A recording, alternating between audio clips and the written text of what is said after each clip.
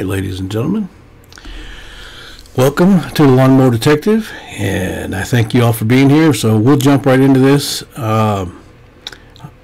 This is originally a 45-minute video, so I changed the speed to 3 times, so it's only going to be about 15 or 16 minutes. So bear with me, and we'll get right into it. So right now, this is one of 2 bowls that you'll see at the end of the video.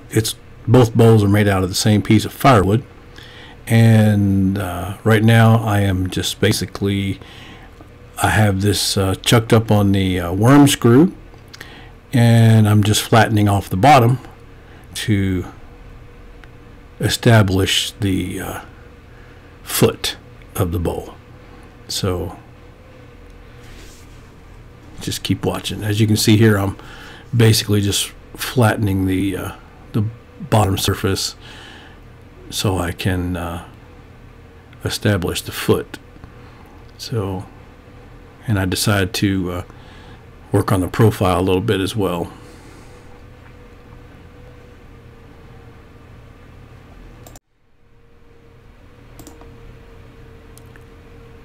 So I keep working on the profile here, and I'm using the Easy Wood Tool CI2 medium roughing tool, carbide tip.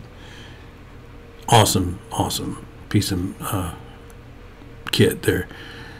So again, I'm trying to establish how far in I have to go to maintain a good foot, or a tenon in this case, in order to turn it around and chuck it up in the jaws.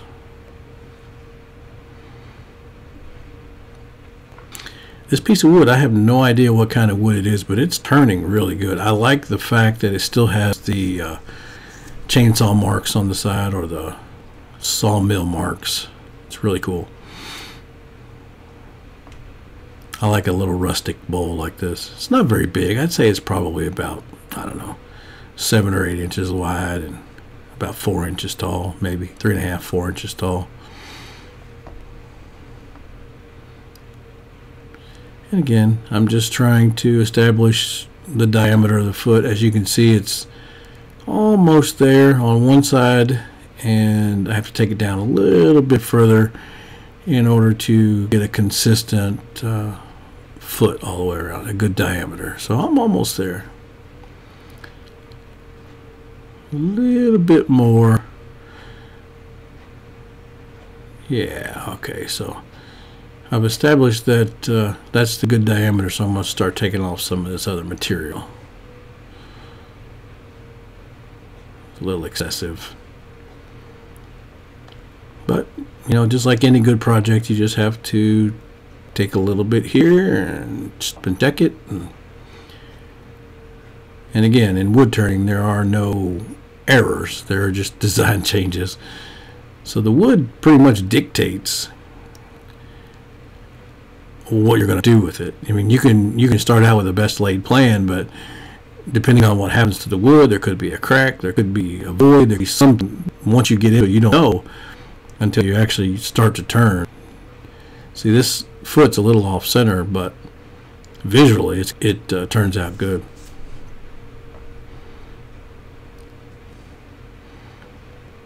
And I was going to use my microphone while I was doing this, but the audio was just absolutely crazy. It's way too loud in there. You got the lathe running, you've got the dust collection running, you got the fan over my head, which helps keep my face mask, my face shield clear of moisture and condensation. So it's just way too loud. So here I am, still working on the profile a little bit, and I'm going to leave you all to it and let you watch this, and I'll come back whenever I feel like I need to say something to you or tell you what's going on. Just stay tuned.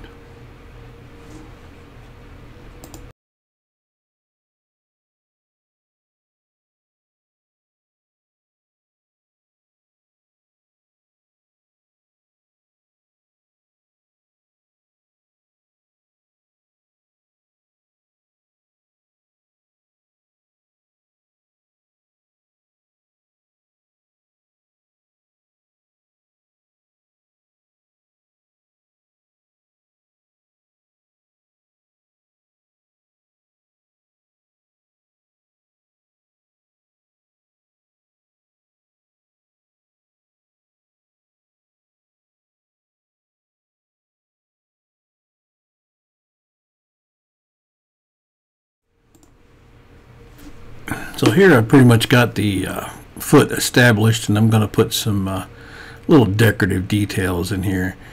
Not a whole lot, nothing too fancy, but it is a rustic bowl, so I didn't want to get too detailed or too fancy.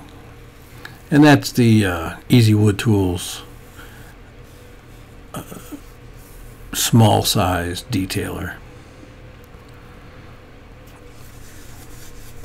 So as you can see here, my fingers all bandaged up there from a run-in with the bandsaw at the beginning of this project. So please be careful, follow all safety rules, and don't do stupid things like I did. And here I'm getting ready to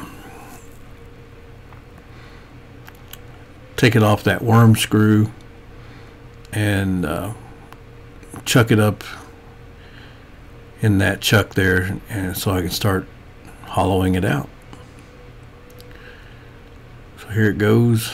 Put that tenon in the chuck jaws, and you can see that hole there in the center. That's where the worm screw, that's a 3/8 inch hole, and that worm screw digs in there real good. So I'm just going to work at hollowing it out, and you all stay tuned. I'll be back.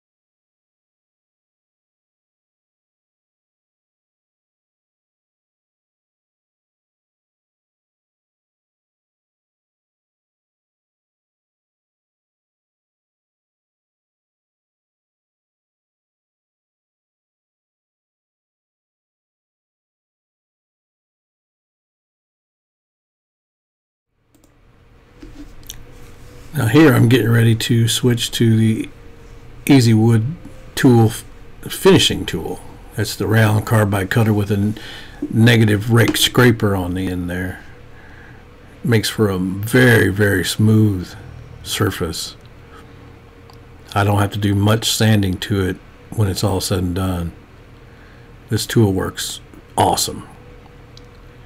I really enjoy it. You can see the pencil line there.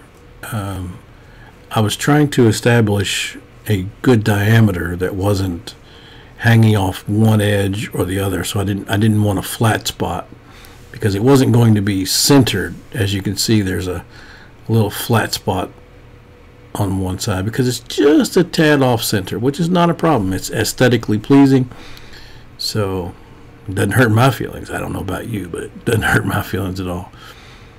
So then I use that line to make a lip for the dish itself.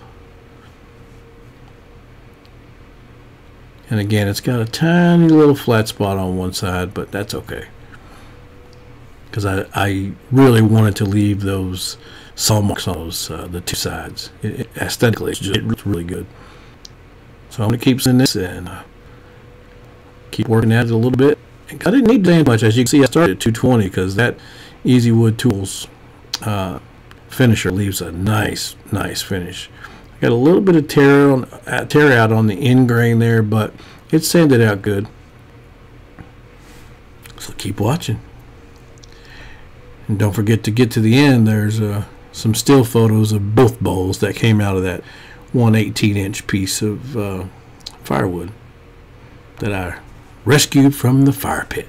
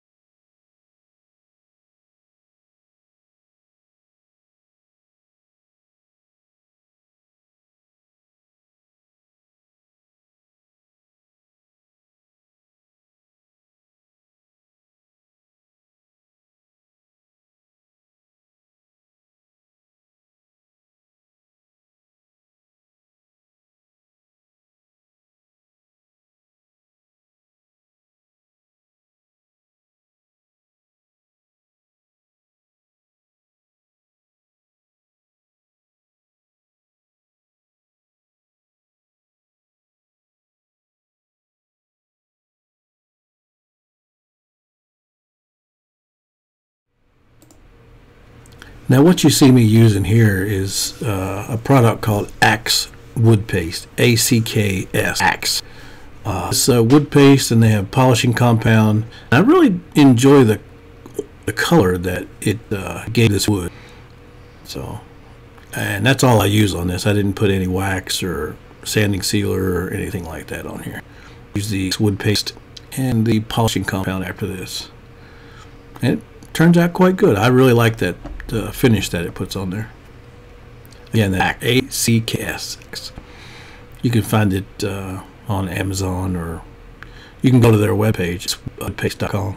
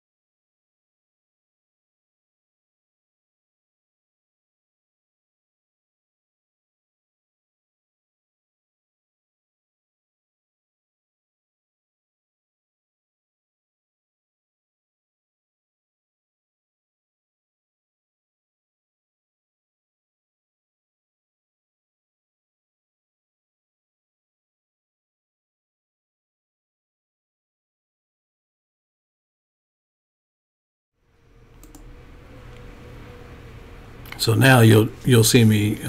Well, you didn't see me, but sorry. Here's the finished product. This is the bowl you actually saw me turn in this video. That's the bottom side. Like I said, I love that saw cut there. Same thing on that side. And here's the second one that I did out of that same piece of firewood, about the same size. This one has a recess in the bottom versus the tenon. I wanted to show you all both applications. So thanks for being here.